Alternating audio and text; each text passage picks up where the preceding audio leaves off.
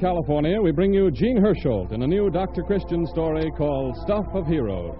Presented for your enjoyment by the Cheesebro Manufacturing Company, owners of the trademark Vaseline, and producers of Vaseline Petroleum Jelly, Vaseline Hair Tonic, and other Vaseline specialties. For our first feature tonight, we want you to hear this interesting experience of one of our good customers. I'm a part-time worker, and my job keeps me away from home 3 days a week. So on those days, my 2 small sons are on their own. But I never worry, because Dick and Dave are as self-reliant as many boys lots older. For one thing, when they get small cuts, burns, scratches, and other minor injuries, they know just what to do. I keep a jar of Vaseline jelly where they can get at it easily and take care of these small injuries themselves. Vaseline jelly has so many other uses, too. I don't know how I'd get along without it. There are very few people in the whole country who get along without Vaseline jelly, for this amazingly popular medicament is in more than 9 out of 10 homes throughout the United States. People everywhere use Vaseline jelly for all kinds of minor skin injuries and irritations because it does these 3 important things. First, Vaseline jelly forms a protective film that helps keep infection out when the skin is broken. Second, it soothes irritation and promotes rapid healing. Third, it softens and lubricates the skin by supplementing the natural oils. If your supply of Vaseline jelly is running low, be sure to get some more tomorrow. A generous jar or tube costs only 10 cents at any drugstore.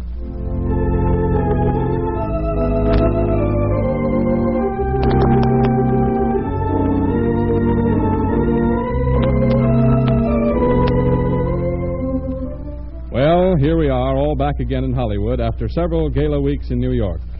But both Jean Hersholt, our star, and Rosemary DeCamp, who plays Dr. Christian's secretary, tell me it's mighty nice to be back in the hometown. Oh, yes, Hollywood is hometown to a lot of us. And so to celebrate, we have an extra good story tonight. Other artists featured in tonight's cast are Ned Lefevre as Hank Blevins, handyman at the hospital, Jerry Hausner as Luke Blevins, his brother, and Noreen Gamil as a Chicago landlady.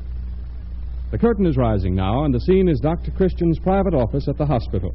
Dr. Christian is in serious conversation with Hank Blevins, the official hired man of the institution. They are talking about Hank's brother, Luke. Now, what did Luke do with the $100 he took from the store, Hank? He gambled, Dr. Christian. Luke's a great gambler, Luke is. Many's the time he come home with his pockets bulging. But this time, he lost, huh? He's been having a losing streak. That's how he got in so deep. He kept taking a little bit more and a little bit more, thinking he'd make a killing and pay it all back. Yeah, I've heard that story before. Dr. Christian, I know you're awful disgusted with Luke, but if you'd just help him this one time more, for Ma's sake, this'll about kill Ma. No, Hank. No, I can't do it. And to get Luke out of this scrape wouldn't really be helping him. You've been soft with your brother. Easy. Let him get away with things till he's got the idea he can always do it. Luke's a hard fella to stand up to, Doc. I know, but you've got to fight for things you believe in. It takes courage. And I ain't no hero, Doc. Well, you'll have to be, Hank. If you're going to straighten out a person like Luke, you'll have to be made of sterner stuff. I guess it ain't in me. Luke always is in such a lot of hot water. Dr. Christian, if you just... I'm sorry, Hank. I haven't time to talk to you about it any longer just now. Dr. Christian, Miss Harris wants to know if you'll see Mrs. Perkins before she goes. She's had her radium treatment. Hello, Hank. Hello, Miss Judy. Thanks for the flowers on my desk. The nurses told me you brought them in. I'm glad you liked them. Well, I suppose... Oh, gee, Dr. Christian, you don't want to reconsider, do you, Doc? Hank, you're a good man and a faithful employee. I'd do anything I could to help you, but, well, this time you're asking the impossible. Am I? Well, then. Oh, gee whiz, gosh, Dr. Christian, then what am I going to do? What'll I tell Luke? Did Luke send you to ask me this? Yeah.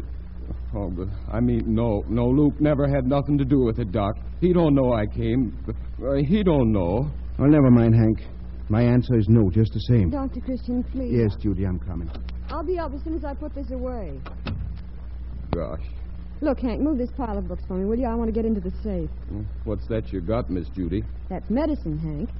Funny medicine that you got to keep locked up. Afraid it's going to run away or something that you keep it in the safe? It's a very special kind of a medicine and a special kind of a safe, Hank. You see, this is radium, and even a tiny bit of it is worth a fortune. Ain't you going to lock the safe? No, I only lock it at night. I don't think anybody around here is going to steal radium. No. Everybody around here is pretty honest, I guess. Miss Judy, I'd like to talk to you. What about, Hank? Miss Judy, I got a problem. Do you think I ain't got courage? Oh, goodness, there's my signal. I'm sorry, Hank. I'll talk to you later. Gosh. What? Shut up, you fool. You want somebody to hear you? Luke. Gee, where are you? Here, in the bushes, outside the window. Oh, gee, Luke, listen, you better get away from there before somebody sees you. Shut up. You listen to me. What's this radium stuff Judy was talking about that's so expensive? I don't know. It's just radium. What's it look like? Search me. It was in kind of a tube. Must be valuable if they keep it in a safe. Sure, it's valuable. The safe ain't locked. I heard Judy say so. And ain't that a piece of luck? What do you mean, look? Listen, dope. You're gonna lift that radium. Lift it? Sure, crib it, palm it, steal it, you bonehead. I ain't gonna steal anything. That's where you're wrong. Now listen, Hank. Doc turned you down, didn't he? And he was our last chance. Now, if I don't get the money, I go to jail and I serve a stretch. You know what that'll do to Ma, don't you? Yes, but... But you don't want your own brother in jail? No, of course I don't. Then we gotta get the money. Now, this radium is worth plenty. Enough to get me out of this jam and then some. Buy things for you and me and Ma. But it ain't ours. Oh, nobody will ever suspect you in 1,000 years, Hank. You're right, they won't, 'cause I ain't no thief. Of course you ain't. This is something you're gonna do, noble-like, just to save me. No. Oh, I'll never ask a thing of you again, Hank. And I'll make a solemn promise. I'll go straight from now on. Honest to goodness? Sure. And then there's Ma. You're always saying how much you think of Ma. Here you can keep her from ever knowing about the store. And you can give her a lot of swell presents, too.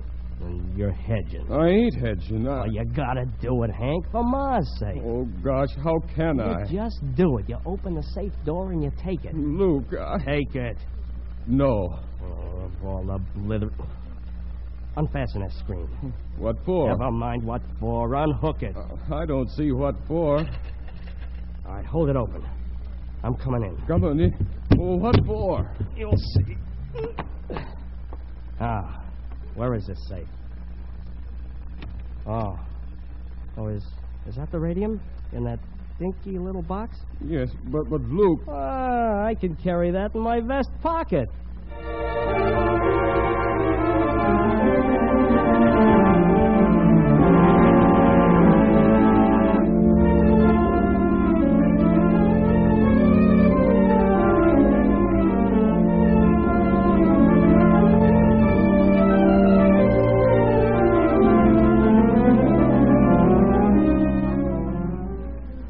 Dr. Christian, I'm not mistaken. I brought it back and I put it right there on the shelf. Hank saw me do it, didn't you, Hank? Why, I guess I did. Yes, I guess so. You sure had something in your hand. You saw Judy go to the safe, Hank? Yes, I saw her. Yes. And then Judy... Well, then your buzzer sounded and I went upstairs. And when I came down again, just a few minutes ago to lock the safe for the night, the tube was gone. Dr. Christian, the radium's been stolen. Yeah, it looks that way, Judy. Oh, what do we do? I don't know. Oh, I'm going to call the police. No, wait. Not yet. I want to think.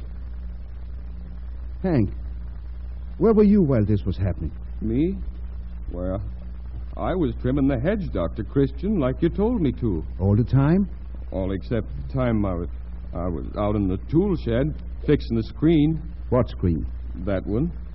Wire was coming sort of loose, and I saw all those flies out there, and I remembered what you always say about flies in a hospital, and so... And so you took it out and fixed it? Yes, that's right.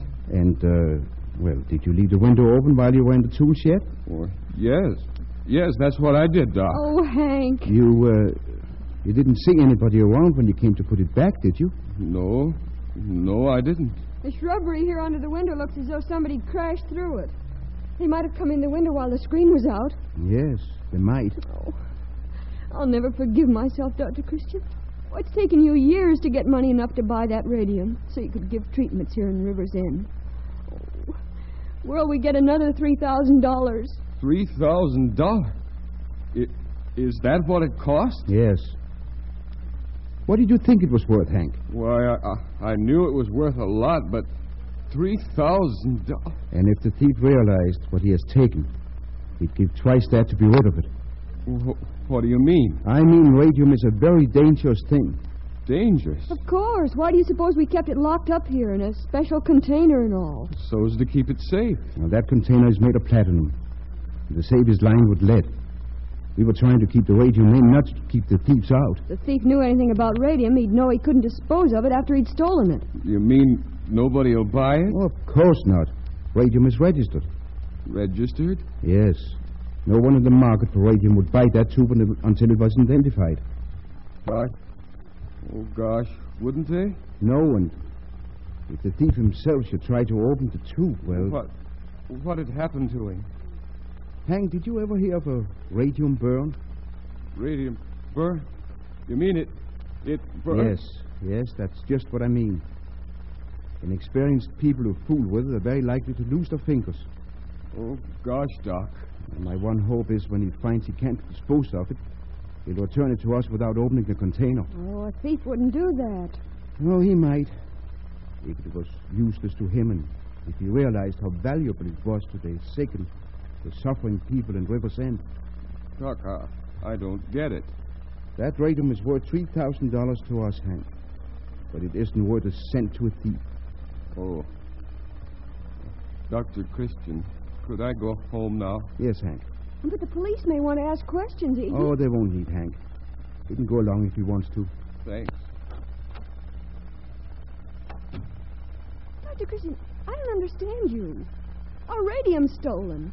Our patients can't have any more treatments here in River's End. Terrible things may happen to the people who got hold of that tube. Innocent people might not know what it was or that it was stolen. And we just sit here and do nothing. It's a pretty bad situation, isn't it, Judy? Bad? Why, it's tragic. It's horrible. Well, what do you think we should do? I think we should warn everybody what a dangerous thing has been stolen and protect people. And the thief will throw it in the river. We sacrifice our patients. People who can't go anywhere else. Mrs. Perkins, Claire Jones, the little Howell boy. Oh, well, I suppose we do. Well, we've got to do something to get it back. You're doing the one thing that may possibly get it back for us. What? You're waiting. Waiting for what? Perhaps we're waiting for a man's better nature to triumph. Perhaps we're waiting for a coward to turn into a hero. I don't understand. You've got some sort of an idea, haven't you? Dr. Christian, you don't think Hank... I don't know, Judy. That's why I'm waiting. Oh, Hank's pretty dumb. He's weak, but he's honest. You do think he's honest, don't you? Don't you? Oh, you heard Hank's reason for having the screen off the window, didn't you? Yes. And you heard him say the window was open all the time he was fixing it. Yes. Well? Well? Judy, there isn't a fly in the room.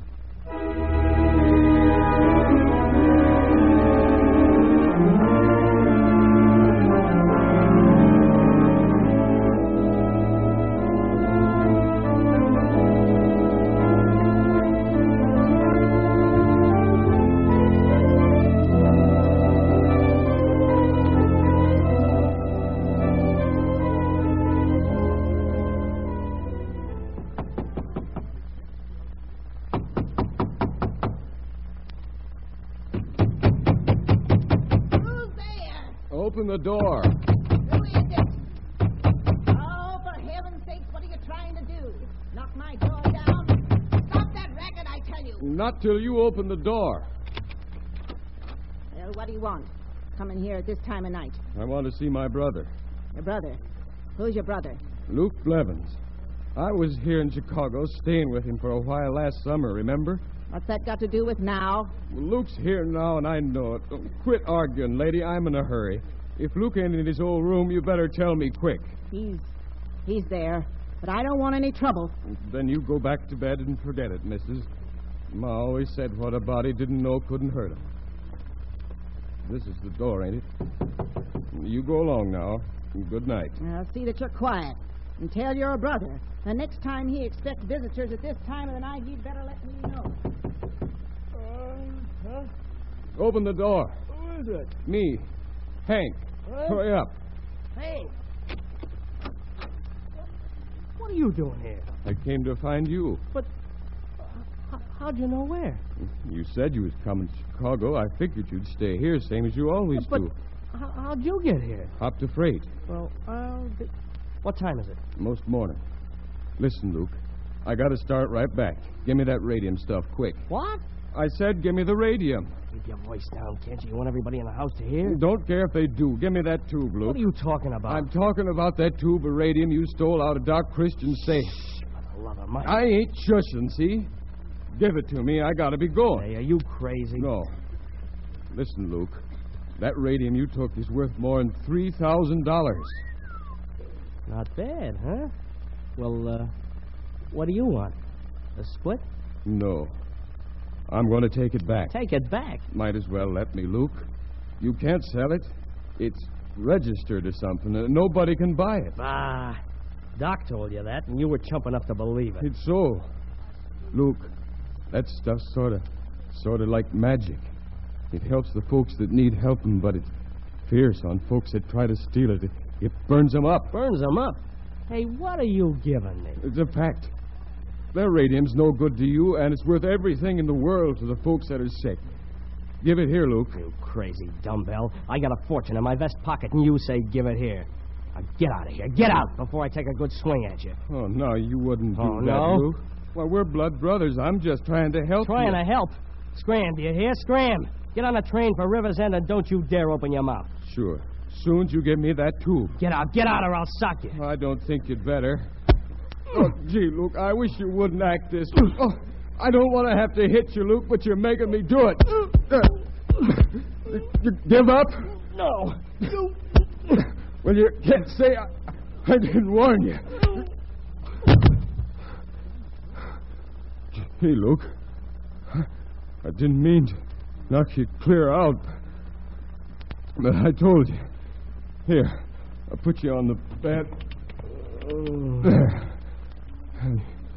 You feel better pretty soon. And you can come home and behave yourself.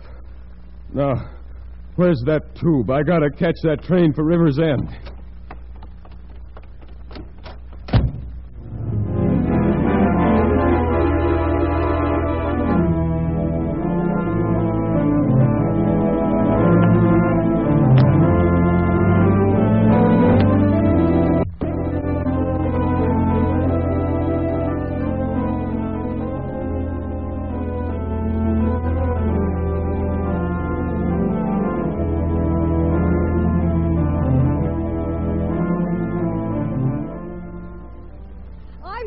The jitters. I don't know what to think. Oh, now, don't get excited, Judy. Don't get excited when I know the place is haunted. Oh, now, Judy. Well, how else do you account for it? I came in this morning, I straightened your desk, and I put those new books on the shelves and opened the safe, just to look despairingly at the place where the tube of radium used to be. Yes?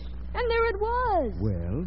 And now you say don't get excited. I don't see why you should. But, Dr. Christian, the radium's back. So you said. The tube's right there in front of our eyes. Dr. Christian, where did it come from? Did Hank... Huh? Oh, but I simply can't bear not to know. Did he repent, or did you just scare him into it? I never thought Hank took it. But you said his better nature would... Judy, I know I don't need to ask you whether you kept your promise to me last night.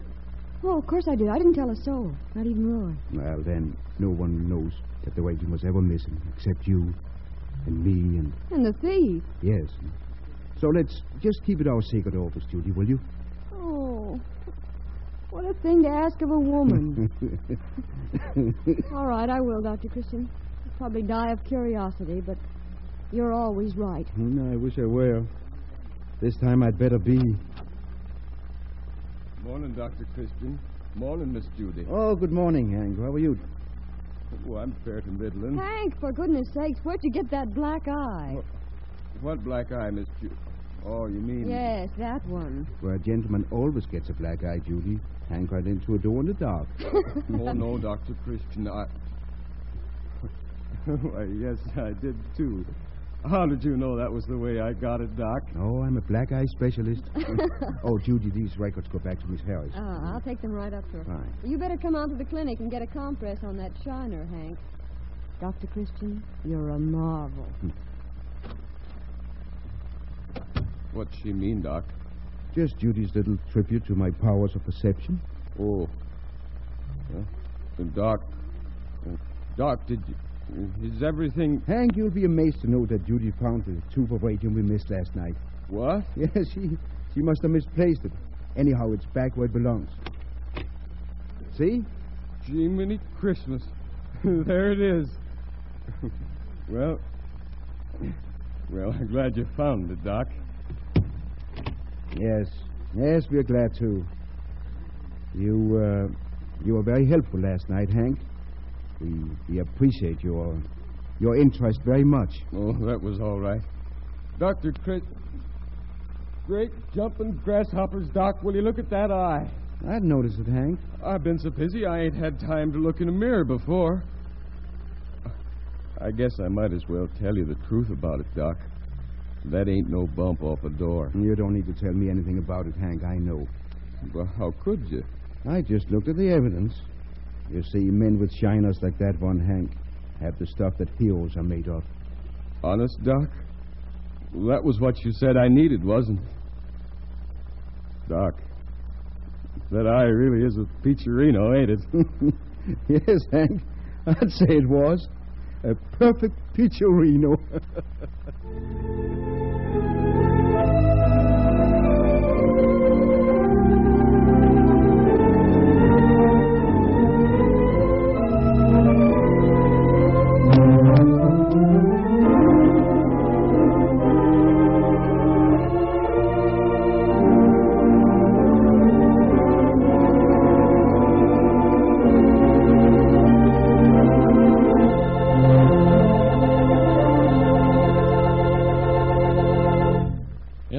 Dr. Christian, alias Jean Hersholt, will be here at the microphone to tell you about next week's story. Meanwhile, my parting message about the products that make the program possible is this. Of course, every woman knows what wonders an oil shampoo can do for her hair, how soft and lustrous and healthy-looking it is afterwards. But did you ever realize how easy it is to give yourself one of these beneficial hot oil treatments in your own home? It's easy with Vaseline Hair Tonic. Now, here's all you have to do. First, rub plenty of Vaseline Hair Tonic on your scalp. Then wring a towel out of piping hot water and wrap it around your head. When it begins to cool, repeat the process. And then give yourself a good shampoo. When you see the happy result, you'll be giving yourself a Vaseline Hair Tonic treatment before every shampoo. For your hair will be softer, more flattering, easy to manage. And if you're troubled with loose dandruff, you'll find that those unsightly dandruff scales will disappear with regular Vaseline Hair Tonic treatments. Vaseline Hair Tonic counteracts dry scalp conditions because it supplements the natural oils of the scalp. And you'll find Vaseline Hair Tonic amazingly inexpensive. A 40-cent bottle of it will last for several treatments. Get one at your druggist tomorrow and see how beautiful your hair can look. And now, here is Jean Hersholt as Dr. Christian.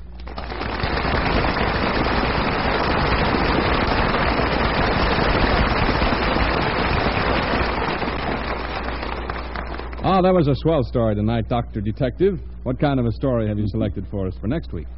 Well, Art, our excitement follows right one after another in our village, and so my story next week has to do with two young strangers who've been staying here in River's End. There's been a good deal of mystery about them, but it'll all be solved for you next Wednesday night at this same hour. So until then, I'll say good night.